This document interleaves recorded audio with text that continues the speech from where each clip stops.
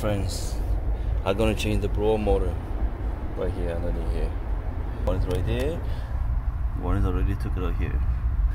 I got one more screw right there. Sorry, there's one more screw right there inside. It's hiding inside, I cannot see it. I got him now. Right here, and one is inside right there. So after 3, just coming up. Okay, this is the blower motor.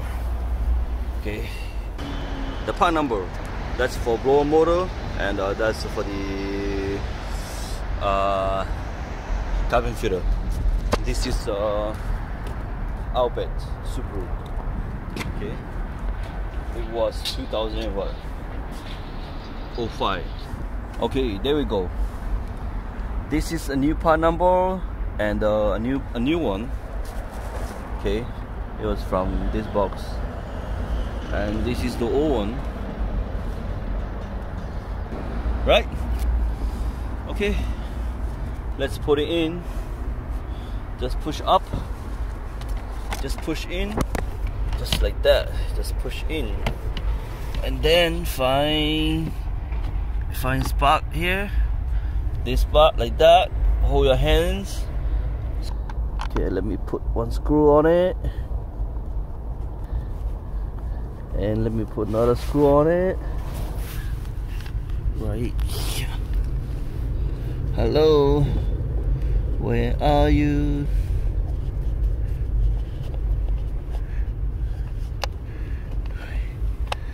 Okay, so I did catch 2 screws. One screw here, one here, and one inside right there. So I get two catching screws. So that's especially this number 8. Okay.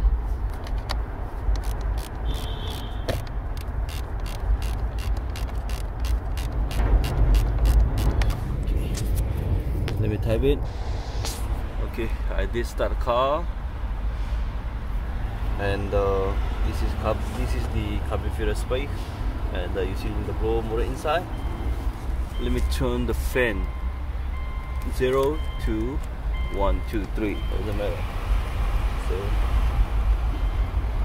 now it's working. No make noise at all. Okay, that's it. This is cabin filter, and let's put it like that. Just push in.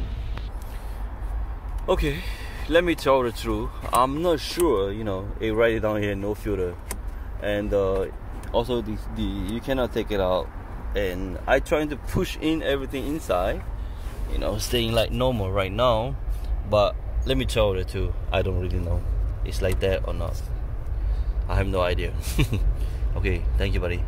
Thank you, bye-bye.